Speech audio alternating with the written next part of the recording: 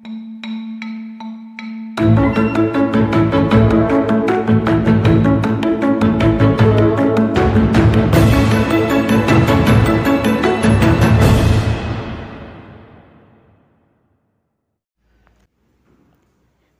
back to Virtual Classroom Lectures.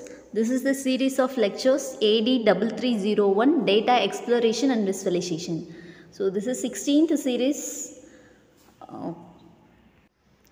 second unit visualizing using Matplotlib பார்த்துட்ருக்கோம். So today topic histograms, legends and colors. So this is your second unit syllabus. So density and contour plots வரைக்கும் last class பார்த்துருக்கோம். So today histograms, legends and colors வந்து cover பண்ணலாம். So distributions previous வீடியோலேயே நான் போட்டிருக்கேன் டிஸ்ட்ரிபியூஷனுக்கான detailed content. So distribution அப்படிங்கிறது data எப்படி spread ஆகுது அப்படிங்கிறத வந்து ரெஃபர் பண்ணுறது தான் டிஸ்ட்ரிபியூஷன். ஸோ இந்த டிஸ்ட்ரிபியூஷனை விஸ்வலைஸ் பண்ணுறதுக்காக நம்ம histogram, box plots, density plots இதெல்லாமே யூஸ் பண்ணுறோம். ஸோ ஹிஸ்டோகிராம்ஸ் அப்படிங்கிறது it's representation of distribution. So distributions mostly use பண்ணுற ஃபீல்ட்ஸ்னு பார்த்தோன்னா ஃபினான்ஸ், இன்ஜினியரிங் அண்ட் பயாலஜி இந்த மாதிரி நிறைய ரியல் வேர்ல்டு டேட்டாஸை அனலைஸ் பண்ணுறதுக்காக நம்ம கான்செப்ட்ஸ் யூஸ் பண்ணுவோம். ஸோ ஹிஸ்டோகிராம் அப்படிங்கிறது அந்த டேட்டா செட்டில் இருக்கக்கூடிய டிஸ்ட்ரிபியூஷனை ஷோ பண்ணுறதுக்காக யூஸ் பண்ணக்கூடிய technique. It's a histogram. It's a graphical representation. It's mostly suitable for continuous data. Discrete டேட்டாவிலையும் நம்மளால் வந்து பண்ண முடியும், டிஸ்ட்ரிபியூஷன்ஸை ஷோ பண்ண முடியும். பட் ஹிஸ்டோகிராம்ங்கிற டெக்னிக் யூஸ் பண்ணி நம்ம கண்டினியூஸ் டேட்டாவில் இருக்கக்கூடிய டிஸ்ட்ரிபியூஷன்ஸை வந்துட்டு ஷோ பண்ண போகிறோம். ஓகே, ஸோ இதில் வந்து இதுதான் இங்கே கொடுத்துருக்கேன் இல்லைங்களா, இதுதான் ஹிஸ்டோகிராமுக்கான எக்ஸாம்பிள். இதில் பார்த்தீங்கன்னா தெரியும் எப்படி உங்களுக்கு இது பிளாட்டிங்ஸ் இருக்குது அப்படிங்கிறது. அதாவது கண்டினியூஸாக இருக்குது, எந்த கேப்பும் கிடையாது. பார்த்தீங்கன்னா லைக் காலம் சார்ட் மாதிரியே இருக்கும். காலம் சார்ட்டில் வந்து அந்த கேப் இருக்கும், எங்கே கண்டென்ட் இருக்கோ அங்கே மட்டும் இருக்கும். இதில் வந்து கண்டினியூஸ் டேட்டாங்கிறதுனால கண்டினியூஸாக இருக்குது. ஓகேங்களா?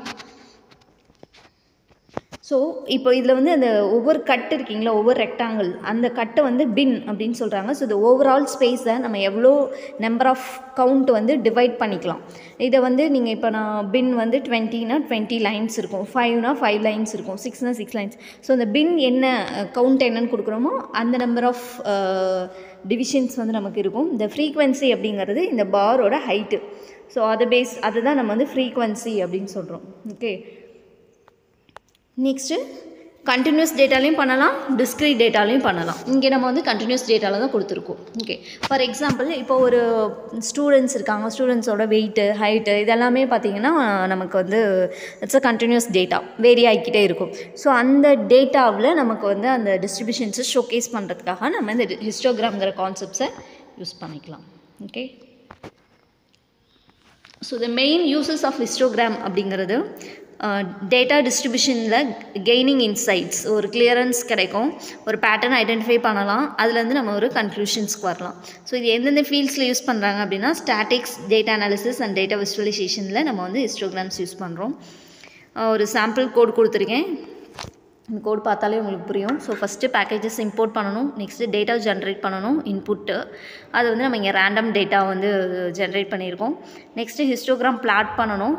ஸோ பிஎல்டி டாட், இப்போ லைன் சார்ட்டாக இருந்துச்சுன்னா பிளாட்னு கொடுப்போம், ஸ்கேட்டர் சார்ட்டாக இருந்தால் பிஎல்டி டாட் ஸ்கேட்டர்னு கொடுப்போம். This is histogram. So BLD dot hist அப்படின்னு கொடுத்துட்டு உள்ள இன்புட்ஸ் என்னென்னு பார்த்தீங்கன்னா டேட்டாவில் தான் இன்புட் கொடுத்துருக்கோம்.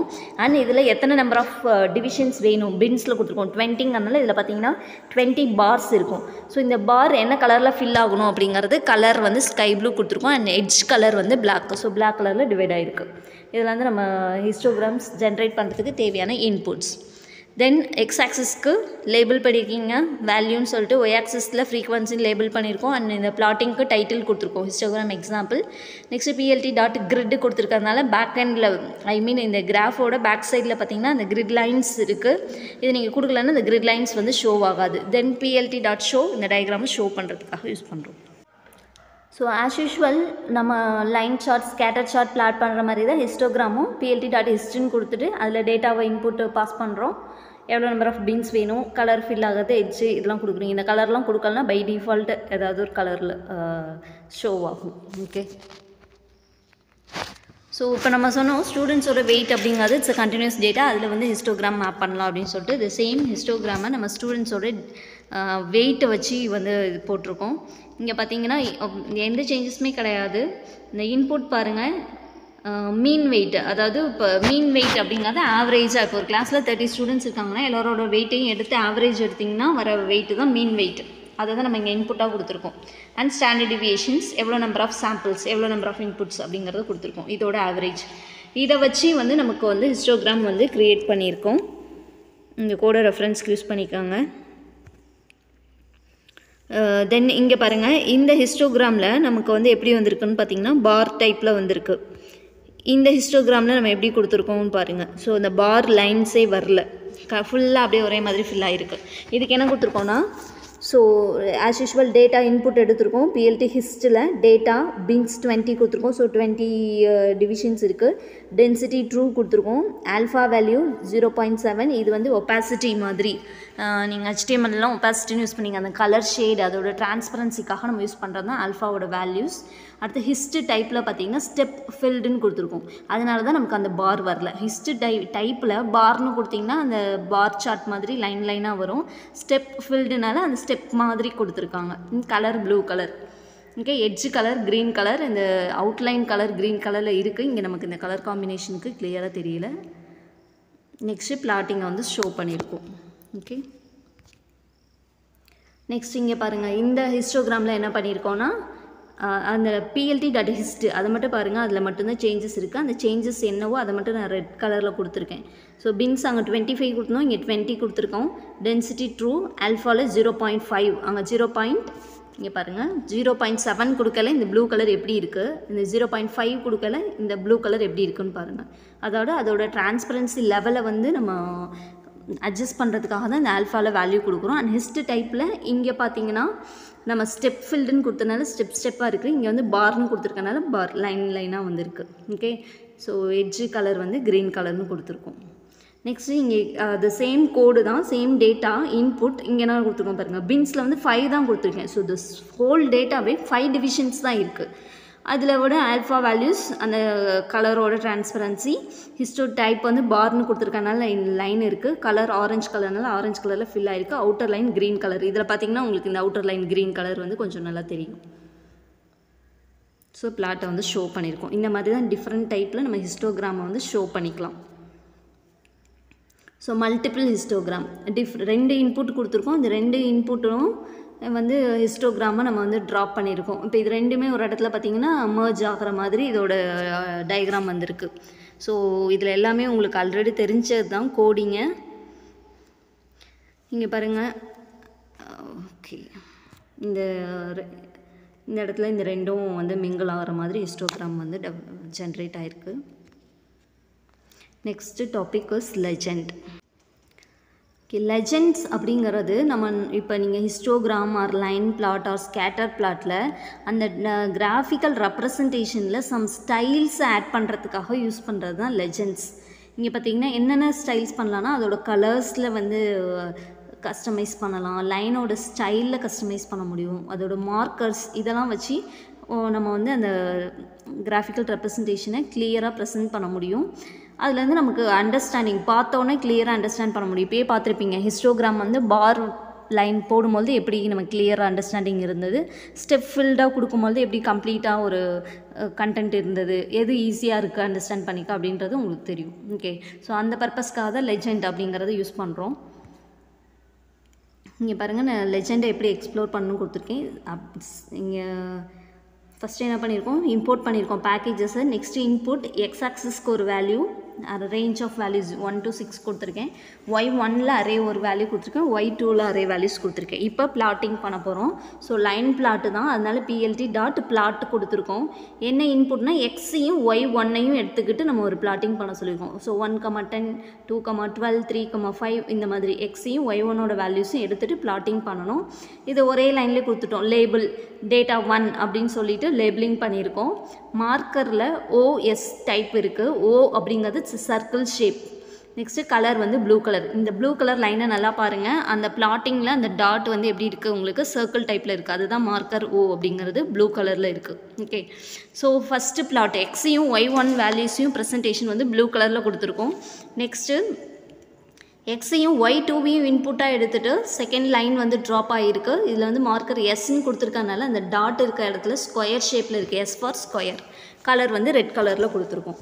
இது இப்போ இந்த மாதிரி கொடுத்துருக்கோம். நெக்ஸ்ட்டு லெஜெண்ட் ஆட் பண்ண போகிறோம். plt.legend லெஜெண்டுன்னு கொடுத்துருக்கிறதுனால என்ன ஆகுதுன்னா இங்கே சர்க்கிள் க்ரீன் கலர் சர்க்கிள் போட்டு காமிச்சிருக்கேன் பாருங்கள். இந்த இடத்துல இந்த இடத்துல ப்ளூ கலரில் சர்க்கிள் வச்சு டேட்டா 1, ரெட் கலரில் ஸ்கொயர் போட்டு டேட்டா 2ன்னு இருக்கு இல்லையா. இந்த இடத்துல நான் ஒரு க்ரீன் கலர் சர்க்கிள் பண்ணி காமிச்சிருக்கேன் இல்லையா. இதுதான் லெஜெண்டை வந்து பிளாட் பண்ண சொல்லியிருக்கோம். இப்படி இல்லைன்னா இந்த இடத்துல இருக்காது. இப்போ இந்த கலரை பார்த்தோன்னே நமக்கு தெரியுது இது டேட்டா 1, இது டேட்டா 2ங்கிற ரெஃபரன்ஸ். இது வேணும்னா நீங்கள் லெஜெண்ட் ஆட் பண்ணிக்கலாம். நெக்ஸ்ட்டு டைட்டில் எக்ஸ் ஆக்சிஸ்க்கு லேபிள் கொடுத்துருக்கோம், Y ஆக்சிஸ்க்கு லேபிள், நெக்ஸ்ட்டு பிளாட்டை ஷோ பண்ணியிருக்கோம். இதெல்லாமே general content. Okay, so plt.legend கொடுத்தா இந்த இடத்துல நான் க்ரீன் சர்க்கிள் போட்டிருக்கேன் இல்லைங்களா. இந்த மாதிரி கண்டென்ட் வந்து உங்களுக்கு டிஸ்பிளே ஆகும். இப்போ நான் அதை ரிமூவ் பண்ணிவிட்டு அவுட்புட் ஷோ பண்ணுறேன். எப்படி வருதுன்னு பாருங்கள். ஓகே, நான் அதை இங்கே கொடுக்கல போல இருக்குது. ஸோ இது வந்து உங்களுக்கு வராது. Next topic is colour. Already colours பார்த்துருக்கோம். ஸோ ஒரு கிராஃபிக்கல் ரெப்ரசன்டேஷனில் கலர் வந்து ரொம்ப இம்பார்ட்டண்ட். இப்போ பார்த்தோன்னா இதுலேயே தெரியும். Easy for identification. Blue colour, red colour வச்சு நம்ம ஃபஸ்ட்டு டேட்டாவோட ப்ரெசன்டேஷன் ஐடென்டிஃபை பண்ணிக்கலாம். ஸோ இப்போ இந்த கலர் எப்படி வந்து ப்ரெசென்ட் பண்ணலாம் அப்படின்னு பார்த்தீங்கன்னா பை நேம் 4 டைப்பில் வந்து மென்ஷன் பண்ணலாம். Name wise R exa values, floating values and RGB values வச்சு ப்ரெசன்டேஷன் பண்ணலாம். நேம் பார்க்கும்பொழுது டேரெக்டாக plt.plotலேயே இந்த கலரில் போய்ட்டு பார்த்தீங்கன்னா red colour, blue colour கலரோட name கொடுத்துக்கலாம். ஹெக்ஸா வேல்யூஸ் அப்படிங்கும்போது அந்த கலருக்கு ஒரு எக்ஸா வேல்யூஸ் இருக்குது. அது நம்மளால் ரெஃபரன்ஸ் எடுத்துகிட்டு நீங்கள் அதையும் கொடுக்கலாம். Next floating values 0 to 1 values கொடுத்திங்கன்னா அதுக்கேற்ற மாதிரி கலர் ஜென்ரேட் ஆகும். தென் RGB values. So R first red colour, G second green, B for blue. இந்த கலர் காம்பினேஷன் நீங்கள் என்ன வேல்யூஸ் கொடுக்குறீங்களோ இந்த கலர் காம்பினேஷனில் உங்களுக்கு ஒரு கலர் ஜென்ரேட் ஆகும். RGBA அப்படிங்கிறது ஏங்கிறது டிரான்ஸ்பரன்சி. இப்போ நான் சொன்னேன் இல்லையா ஆல்ஃபா வேல்யூஸ், அந்த மாதிரி ஆல்ஃபா வேல்யூஸ் நீங்கள் சேர்த்து கொடுக்கலாம் RGBAல. So first 0.2ங்கிறது red, 0.8ங்கிறது green, 0.5 blue. இந்த கலர் இந்த பர்சன்டேஜில் காம்பினேஷன் போனால் அது என்ன கலரில் வருமோ அந்த கலர். அதோட டிரான்ஸ்பரன்சி லெவல் 0.7 கொடுத்துருக்கோம். அந்த மாதிரி நமக்கு டிஸ்பிளே ஆகும்.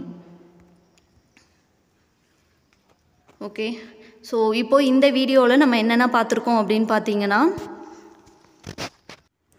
ஹிஸ்டோகிராம்னா என்ன, அது எப்படி ட்ரா பண்ணணும், என்ன பர்பஸ்க்காக அதை ட்ரா பண்ணுறோம், அண்ட் தென் அந்த கிராஃபிக்கல் ரெப்ரசன்டேஷன்ஸில் மீன் சார்ட்டில் கலர்ஸ் எப்படி வந்து நம்ம ப்ரெசன்டேஷன் கொடுக்கலாம், அண்ட் லெஜெண்ட் எப்படி கொடுக்கலாம் அப்படிங்கிறதான் பார்த்துருக்கோம். ஐ மீன் ஹிஸ்டோகிராம், லெஜெண்ட் அண்ட் கலருங்கிற கான்செப்ட் பார்த்துருக்கோம். இப்போது நான் இங்கே ஒரு அவுட்புட் கொடுத்துருக்கேன். நீங்கள் இதை வந்து ட்ரை பண்ணி பாருங்கள். Green colour and black colour காம்பினேஷனில் இங்கே கொடுத்துருக்கேன் இல்லைங்களா. ஸோ இந்த மாதிரி எனக்கு ரிசல்ட் வரதுக்கு நீங்கள் கோடிங் ட்ரை பண்ணுங்கள். இங்கே நான் பக்கத்தில் ரெஃபரன்ஸ் கோடு கொடுத்துருக்கேன். இந்த ரெஃபரன்ஸ் கோடுக்கு வந்து உங்களுக்கு இந்த அவுட்புட் வராது. இது வந்து ரெஃபரன்ஸ் கோடு தான். இதை வச்சுட்டு நீங்கள் இந்த மாதிரி ப்ரெசன்டேஷன் வரதுக்கு என்ன பண்ணணும் அப்படிங்கிறதுக்கான கோடிங் ட்ரை பண்ணுங்கள். கோடிங் ட்ரை பண்ணிவிட்டு நான் ஆன்சர்ஸ் கொடுக்குறேன், செக் பண்ணிக்கோங்க கரெக்டாக இருக்கான்ட்டு. Shall we move to the answer? Yes. இப்போ நான் கொடுத்த இந்த ஆன்சருக்கான இந்த பிளாட்டிங்க்கான கோடிங் இதுதான். இந்த மாதிரி நீங்கள் போட்டு வருதான்னு சொல்லிட்டு செக் பண்ணிக்கோங்க.